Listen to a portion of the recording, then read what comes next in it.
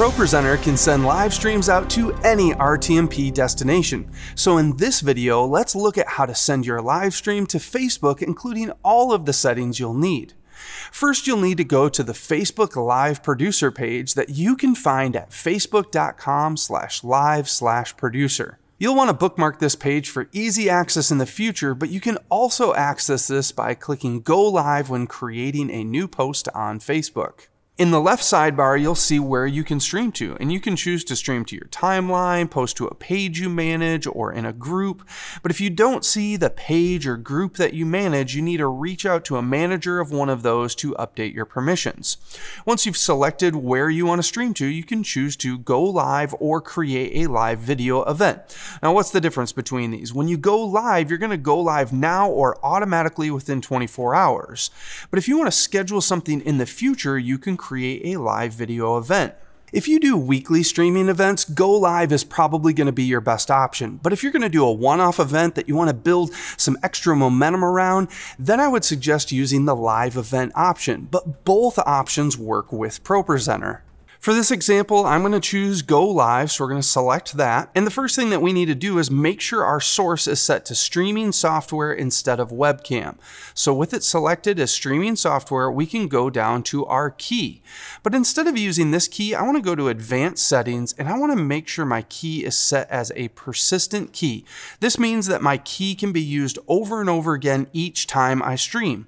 If I don't select this, I'm going to have to come in here and copy a new key each time that I want to stream. So let's set that to a persistent key, and then we'll copy that. And then we need to go inside ProPresenter. So inside ProPresenter, let's go over above the preview area and click the live button, and then go to Capture Settings. Here you'll see our first setting that we have is our source. This is which screen do we want to stream. So I previously created a placeholder screen called live stream that I'm using for my live stream. And then our destination. We can record to disk, we can stream to RTMP, or we can stream to Resi. We're going to stream to RTMP, and then we just got our key. So let's go down to key and paste that in. I'm using Command V or Control V on a PC, but now we need to get our address. What's our RTMP address that we need to stream to? So let's go back to our Facebook producer page, and you'll see here we have a server URL. This is the address, and so we'll just copy that, and then back inside ProPresenter we'll go to our address, and again we'll paste that in using Command V or Control V. Next in ProPresenter, you need to choose what quality you want to stream, which is based on your internet upload speeds. You can run an internet speed test at sites like speedtest.net, which will show you how much bandwidth you have available. We recommend only streaming at around half of what your internet upload speed test shows. So here under encoding, this is where we can change our quality based on our internet upload speeds. We also have an option to save a local copy of the video that's being streamed so that you can edit it and upload it someplace else later, and you can change your audio routing settings here. But now that we have this all ready to go, we can start our capture, and this is going to start our stream to Facebook. So let's just start up this announcement loop so we can see some content when we go back to our Facebook page. So back on our Facebook producer page, we can scroll down and we'll see a preview of our live stream right down here that we can check out in advance. But you'll notice that this isn't actually live streaming to Facebook yet. We can't actually click this Go Live button. And that's because we need to actually create the post that's going to be shared. So up here, we need to share what our video is about, and we can put in our title and description. So ProPresenter test, and we can say, check out our awesome stream. And then we can save that. Now we have the option to go live, and this would send our stream live immediately, or we could change this from now to later, and this will allow us to schedule up to 24 hours in advance for this stream to go live.